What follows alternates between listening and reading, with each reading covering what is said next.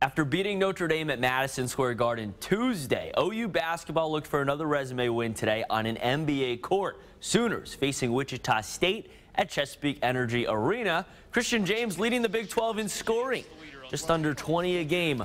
He was hot from the start, creating his own offense here. The dribble, nails the three. Later showing off the pump fake right here. Hard drive to the basket. He gets it to go. And then Christian showing off his quick trigger from downtown.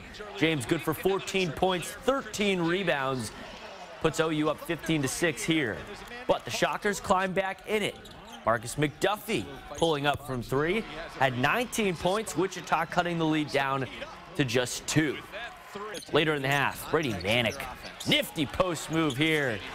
Sooners took a 35-27 lead to the locker room at halftime. In the second half, OU dominating Wichita. Great defense here by the Sooners. Leads to Miles Reynolds. Pretty Euro step move here for 2. Aaron Calixte doing more here, dribbling, stepping back, and hitting the 3. That put OU up 51-34.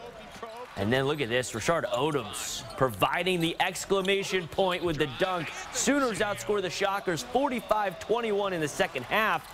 OU doesn't just win this one, blows out Wichita State 80-48.